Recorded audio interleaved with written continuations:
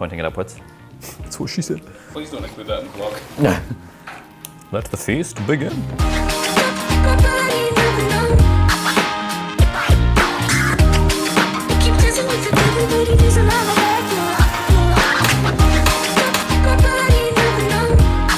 Hey friends, and welcome back to another vlog, another day, another vlog, as Jess and Gabe would say. This morning has been good. Had a bit of a late start. Woke up at 9, only really started work at around 10:30. But actually, from 10:30 until now, it's now 1. Basically, last 2 hours, I spent just bashing out a bunch of words for the first draft of chapter 2 of the book. And I managed to write 3,900 words in the last 2 hours, which is like the most productive I've ever been.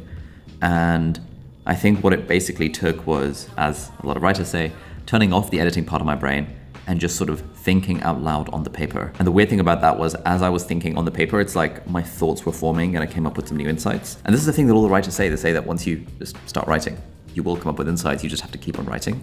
And I just found myself just bashing away on the keyboard, and the words are flowing, and it was great, and I'm feeling awesome, it's wonderful. And I kind of want to continue, but it's been a couple of hours, so I want to sort of quit while I'm ahead. And so Gwilym and I are gonna grab some lunch, and then we are gonna head to the studio for a YouTuber Academy meeting / hangout with the team. So super productive morning so far, and we'll see you in a sec.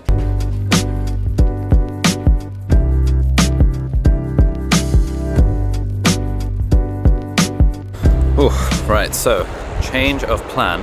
How do I reduce? There we go, change of plan. We decided to walk instead because it's a nice day, and we thought, you know what, let's go for a little walk, get re-energized. Good times all round. How are you feeling, Gwilym?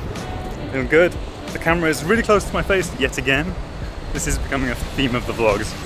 Indeed, that's how we roll, my goodness. Need an ND filter. Anyway, just heading over to the studio, and then we've got our YouTuber Academy meeting, so should be fun.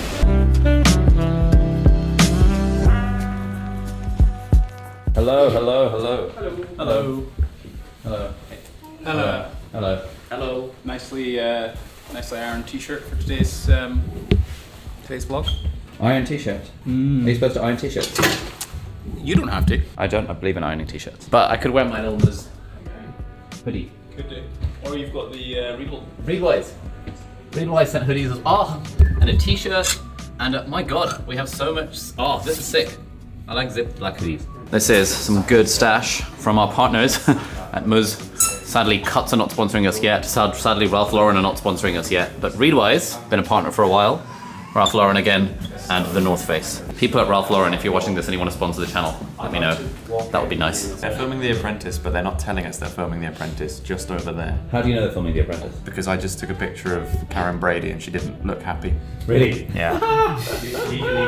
Legally, we might have to beep out when he says The Apprentice. We can do what we want. They're filming The Apprentice next door.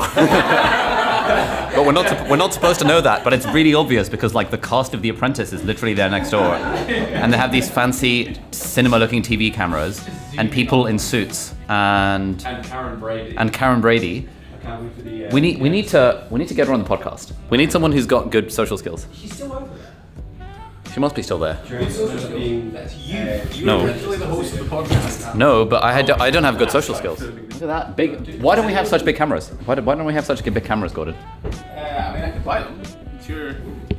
But then my budget was cut in half by Angus. Why did Angus cut your budget in half? Because apparently you need paid. Yeah, all of ours got that. Apparently.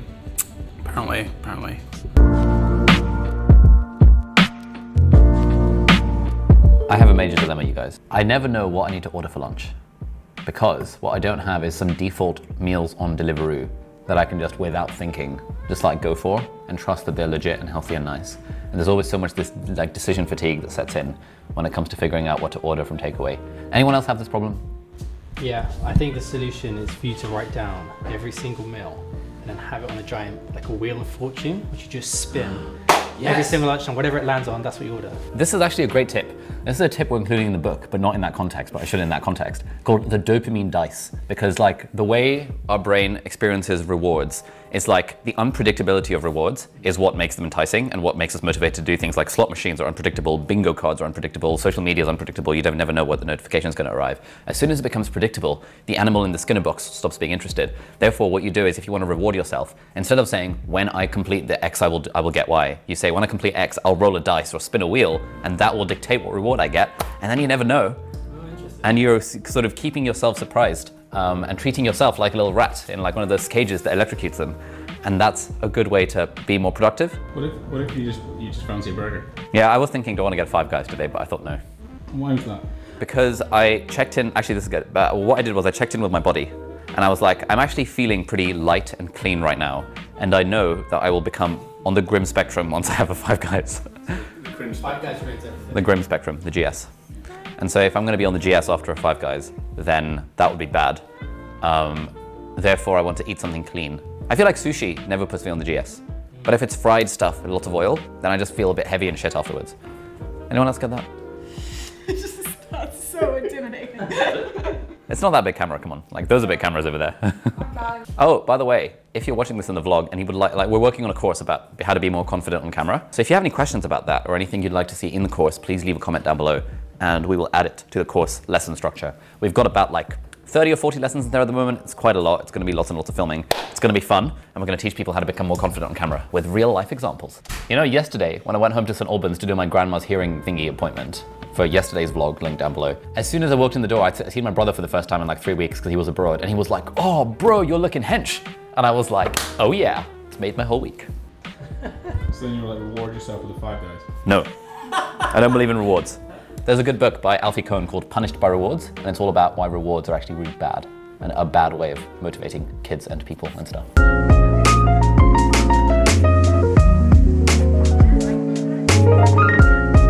Okay, so here we go. This is our little brainstorming of how we're going to revamp the course, the PTYA, the Part-Time YouTuber Academy, for this time around.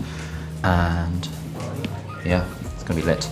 Okay, so update. It is now 3:40 and we are, hello, focus cancel, taking a little 20-minute break to do some thumbnails and to do a little wee time. And it's been a very productive session indeed. So we have basically gone through all of the content for the first 3 weeks of our course and we have chopped it up into various different keynotes and we have figured out what the supplemental material that we're going to record is, what all of the video clips are, what all of our kind of worksheets are going to be. And then we're going to put all the worksheets and stuff together. Because what we're trying to do for this cohort is be very, very kind of systematic in our curriculum design, which we have been in the past, but over time, over the last 5 cohorts, the content has swelled and swelled and swelled to the point where it's very, very overwhelming for our students. And now we're like, okay, cool. Now that we've done that divergence, let's do the convergence. Let's figure out what is the content that I need to deliver in our weekly keynotes, and then what is the content that we're going to be giving in our seminars from Elizabeth and from our guest speakers, and what is the content we want to deliver in our workshops with interactive elements, and then what is the supplemental material we want to record for it, and also what are the worksheets that we want people to do. So it's all very, very, that's it, yeah, just that. So it's all going to be, again, pretty overwhelming. Overwhelming is probably the wrong word. The kind of analogy that we're sort of thinking about is like in medicine, when you're prescribing a drug, often you will give patients a loading dose of that drug for the first several weeks, for the first several days, so that it gets into their system, and then you can sort of titrate it down to more of a maintenance dose. And that maintenance dose is the thing that, it's a smaller dose that keeps them kind of ticking along. And so what we're aiming for in our YouTuber Academy is the 5 weeks of the course is the loading dose, where we like basically give people everything they need, so that they're probably going to feel overwhelmed in those 5 weeks, but it doesn't matter because, you know, that's kind of the point. And then for the rest of their kind of YouTube career, it's more of a maintenance dose of them just putting in the effort to do videos once a week or twice a week or whatever the cadence might be. So that is the stuff that we are doing today. Now it's time for a little weeby break. It's time to do some thumbnails for some videos with Gordon. So see you shortly.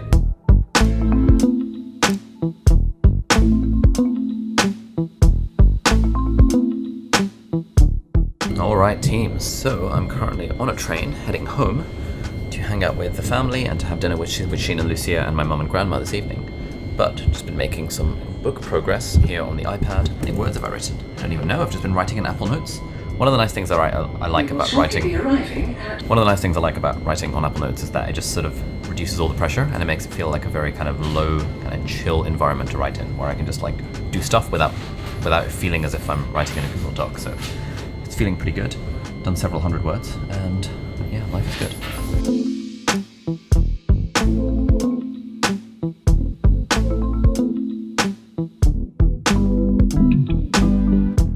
Alrighty, just chilling at home now.